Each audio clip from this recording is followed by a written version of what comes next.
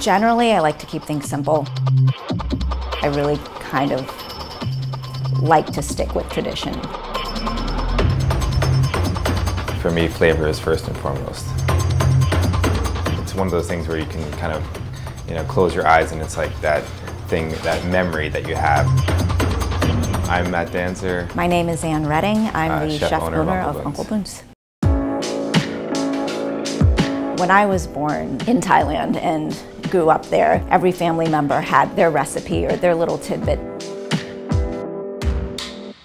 Cooking to me has always just kind of been a part of who I am and what I did. When I first moved to New York and I was working in fashion at the time, I remember now looking back and sitting at my desk and all I would do was look up recipes. And it was just something that was always there. It took me a little bit to realize it.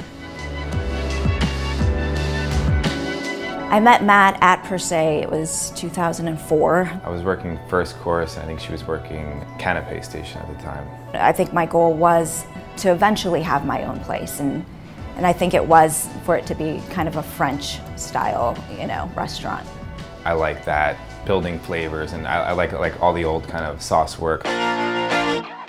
When Matt and I finally started dating, we started talking about opening a restaurant together. And the first business that we did end up opening together was a small mom and pop grocery on Shelter Island. We were traveling to Thailand in the off season, talking about getting married and everything. I was meeting her family.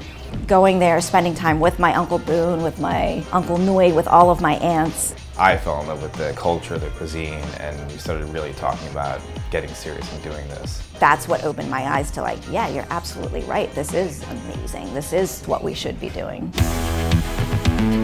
We opened Uncle Boons in 2013. I think our hope was, when we opened, just to be busy, just to have a comfortable neighborhood spot where people could come. I think we're looking at Thai food from just a little bit different lens.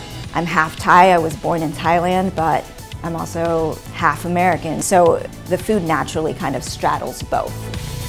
Even though we might play with some technique and some plating, when you close your eyes and you eat the dish, I want it to taste just like a dish that you would have in Thailand. We got a Michelin star a couple of years into the restaurant being open, and it was a complete shock. I didn't think doing the style of food that we were doing would even be considered for a Michelin. You feel that pressure to continue to raise the bar, to now how do we surprise people? I think that's kind of what keeps us going. Uncle Boon's sister opened in 2017, right down the street from Uncle Boon.